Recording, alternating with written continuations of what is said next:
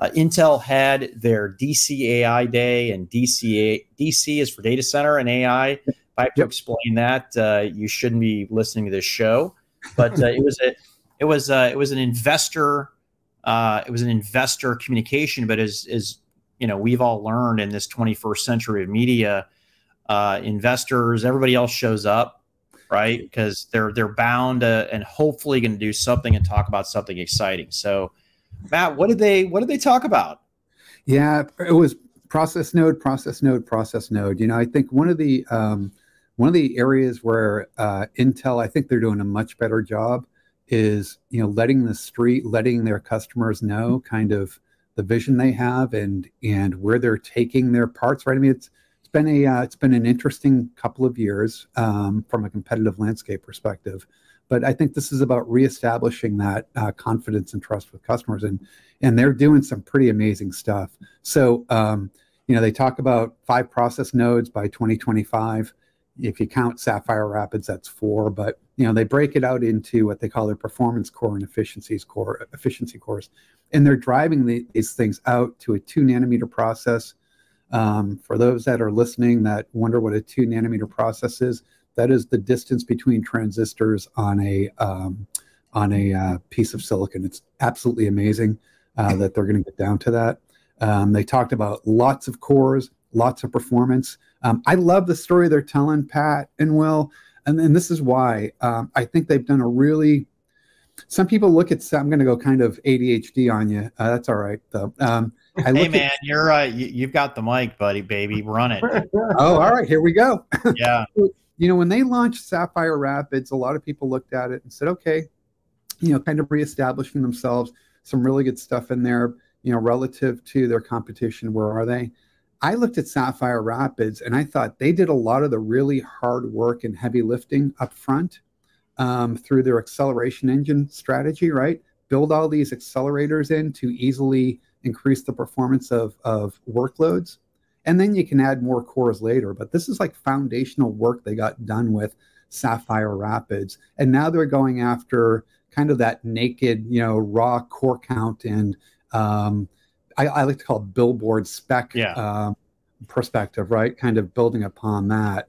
And what they also did, which I thought was fabulous, was, you know, through one API and through the ecosystem work they've done, they make these acceleration engines so easy to turn on and to light up and improve your workloads. You know, in years past, in generations past, all of these silicon providers, they build out these CPUs or other pieces of silicon, and you need an advanced degree in computer science or electrical engineering to actually take care of the instruction extensions that they're providing. And Intel's taken all that away. All that heavy lifting is gone. It's really, I don't want to call it point and click simplicity, but they've made it far more simple for IT organizations to fully realize the capabilities of these CPUs. So I think they did a great job of telling their story. I love where they're going, and it makes the next few years really fun because, you know, their competition is got their foot on the gas, but they do as well. And you know, I like to say it's kind of like a brand new, from my perspective, it's like a brand new Intel. New company, new attitude, new outlook, and you know, a lot more customer centric than the Intel we know of past. Yeah, I don't normally pay too much attention in Wall Street's reaction. I mean, Wall Street is very short-term oriented, and I don't think they're looking at what industry analysts look at. I mean, there's some crossover, but there's not 100% alignment. The stock soared. I mean, the stock soared because Intel didn't come out with a slip. Right. Like the expectations are so low, and you know, we might argue, I think it may have been Sierra Forest where people thought it was a pull-in. But yeah, Matt, you know, adding kind of this many core to deal better with the ARM community, you know, throwing a bunch of E-cores, taking out some of the special sauce and the accelerators that, you know, quite frankly, a lot of the hyperscalers don't use. Yep. Right. For particularly for basic workloads that can't use the acceleration. And, you know, Matt, you and I were always doing the analysis on, you know, how much die, how many features. Sometimes the engineers just thrust it down our throat, but we had to do the best in it. So I thought that was good. There's also a lot of pressure aside from SOCs, and Paul would naturally do this, but I'm going to stumble my way through this, related to dedicated accelerators. So, and actually, NVIDIA GPUs, even the H100 and the A100, are not fully dedicated. They do have some specific blocks, but the beauty is that they're programmable. And when models are changing every year, model size is changing, you have to have some level of programmability. And that's why NVIDIA is taking on the show. And my gosh, their stock freaking catapulted now, particularly as we're looking at this new generative AI piece.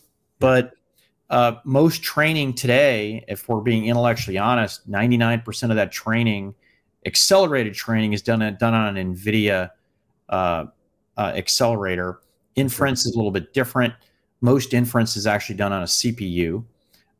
So, where does Intel play in that? I like that Intel talked a lot about software, because I am fully confident that Intel will come out with a competitive piece of hardware. Same thing for AMD. But NVIDIA has such a lock right now with CUDA that I just don't know how the industry gets around it. What I would love to see is, I would love Intel, AMD, and maybe a Grok or a Tenstorrent align on software, and do that for 5 years and get your fill, and then go and beat the crap out of each other. Okay. But collaborate, and then, because NVIDIA, just like we've seen in the highest performance gaming, right, they are running the table on training right now. They really are. And you're right. They, you got to tip your hat to them, because they have a monopoly on the training market. And I think you're right. But I will say, what I like, you mentioned software. That's one of the things I like about what Intel has done, is it's working a lot more closely with the software community to light these capabilities up. And is it democratizing, training? No, but it's making it far more easy for customers that might have, because there's a wide continuum of what your needs might be. For those that are on, kind of low to mid end of the performance continuum, they're making it far more easy to train these models and do them simply, on an Intel piece of silicon, which I think is a great idea.